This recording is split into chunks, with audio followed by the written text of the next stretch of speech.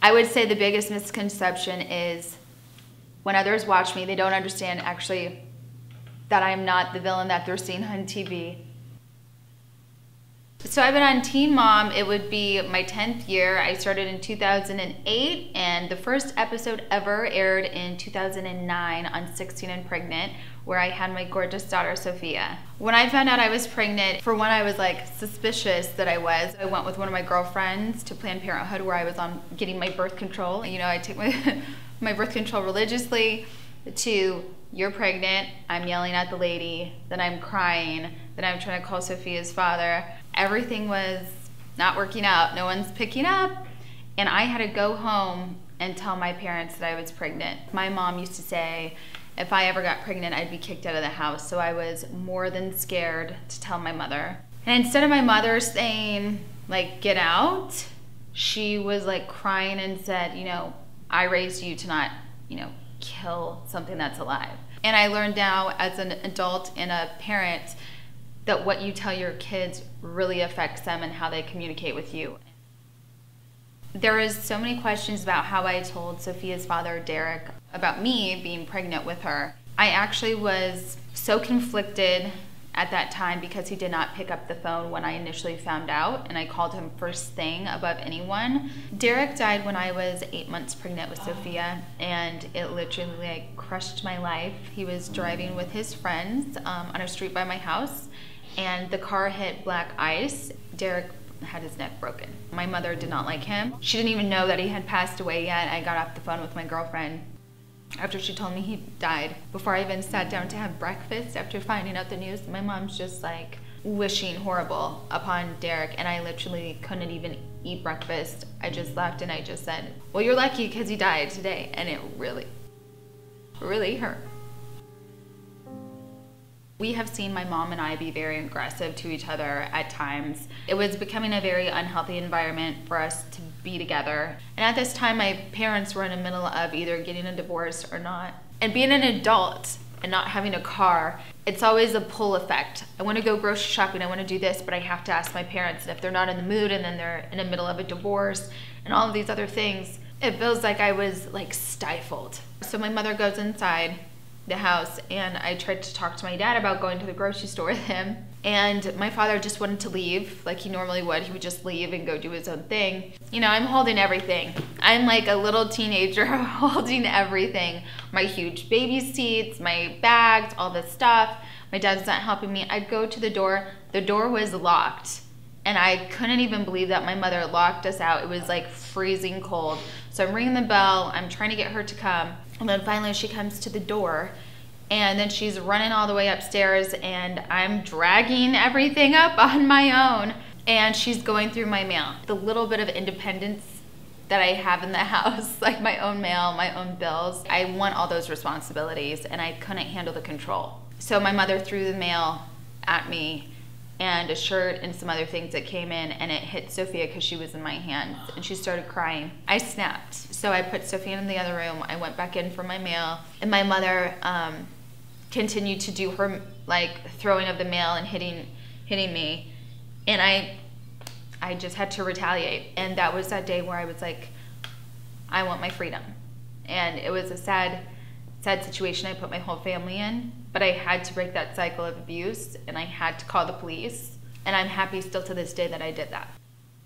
After the first fight and everything that I went through, I also had court issues for Sophia's Social Security and his mom and all these issues that were in the press. I just wanted to graduate college, and I just wanted to move Sophia far, far away from a place that seemed so dark to me. So I took Sophia to Florida with me, and we literally got to sit on the ocean and the beach and just really enjoy that. That's something I'll never regret. I really needed that. So Florida did not work out. I had my daughter. I had to also pay a lot of fees when I gave birth. Birth is not cheap. And even though I was on my mother's insurance, Blue Cross Blue Shield still had some high expenses that they didn't want to cover. I worked 3 jobs at all times, went full-time to school, college. There were some days I didn't sleep ever, especially studying, working, and being with Sophia. Paying for a babysitter because half the time my grandparents and other people, you know, they didn't want to really take on the responsibility or really be there for their grandchild. My mother and I, getting in our physical education, I had to have state CPS babysitters.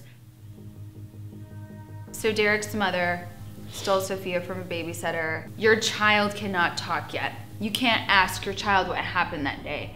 And I saw something that I never saw before in my child when I drove up to the babysitter's house. And Sophia would start crying, like shooken. Sophia for 2 days was traumatic. I would pull up to the driveway and she started crying. So I had to call CPS and I had to say, there's something going on with my daughter. I don't know what it is. I need my parents right now. And I have to graduate college. So I got to graduate. It was a huge thing for me to graduate, and that's kind of when that brought my mother and I back together.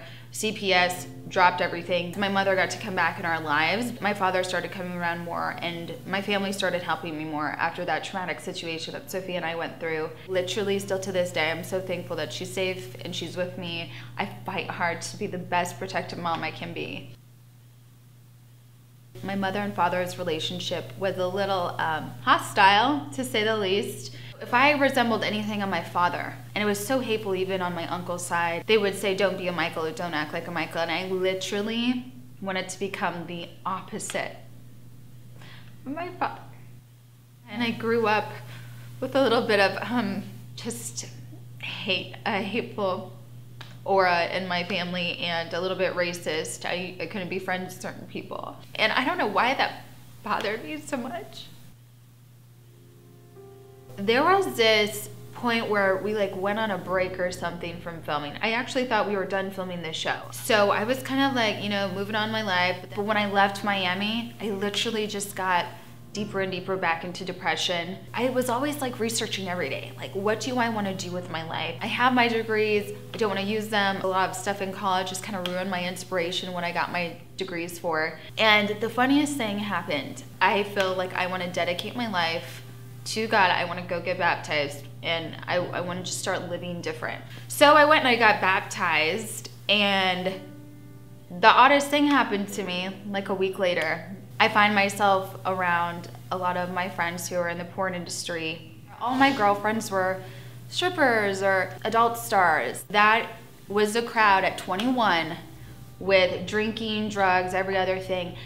That is where I found myself, and I don't know why.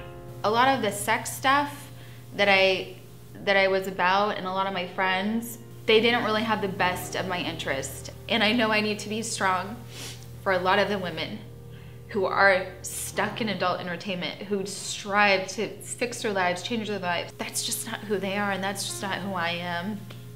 And I see so many mothers dabbling in that. We find ourselves in a very vulnerable place, being single mothers, and God only knows if you've lost your baby's dad, your parents are a little bit horrible to you, you're on TV and you're trying to, live out these other expectations of people who want so much from you, and it's about money, money, money.